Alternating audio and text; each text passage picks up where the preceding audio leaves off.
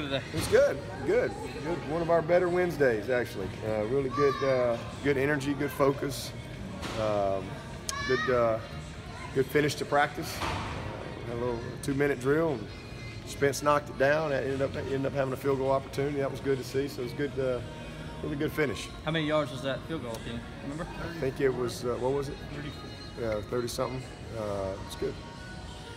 Injury-wise.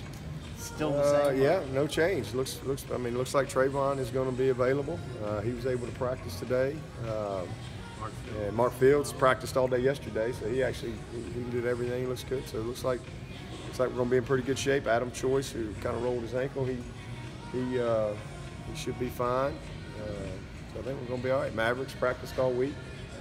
Looks pretty good right now, other than a couple guys that have been out.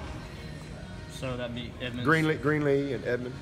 Greenlee's not quite there. We was hoping he'd be able to go this week, but he's still not quite ready. And then Marcus is still getting better. You know, it's that midfoot sprain, and just he's a DB, so it's got to get right. But I'm hopeful that we'll get him back here soon.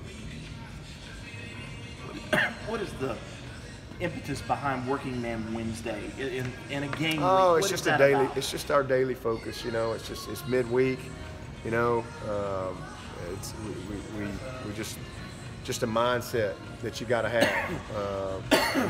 You've been grinding Monday, Tuesday, Wednesday. It's the last day of pads, and it's just kind of bringing that right mindset out here, and with good football focus, and then it also so that's part of it, and then it's also a routine for the day, as far as this is what we do on Working Man Wednesday. This is our practice schedule. This is our meetings.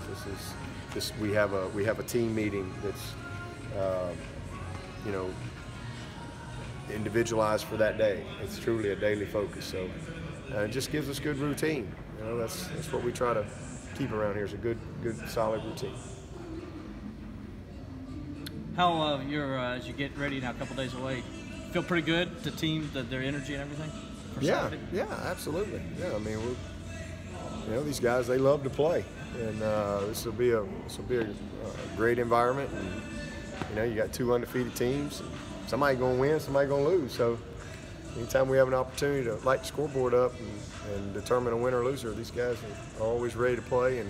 But just got to put the work in and stay committed to the grind. That's what it takes. And like I said, it's been a good week so far. I know that you won't be able to really appreciate it Saturday night, but is it fun kind of watching Bud Foster and the Minimals perform their craft in the same stadium? Yeah, well, as a lifetime offensive guy, I have a great appreciation for great defensive coaches, and that's 2 of the best ever right there. So Bud's a great coach, and he's been one of those guys that has been so loyal to the school and loves what he does. And Brent's the same way. He loves what he does and is so passionate about it. And so it's not always fun to go against that every day in practice. But I just have, like I said, great respect for both those guys. 64-9 is the record that you've had since Brent showed up here on campus. 64 out of 73 games. That'd be 2012. Yeah.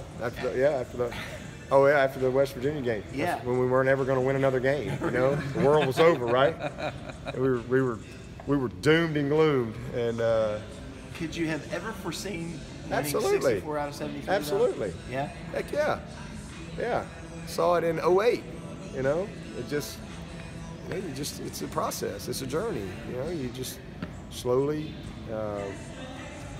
create what you see. Through your daily actions, the people you involve yourself with, recruiting, discipline, adversity.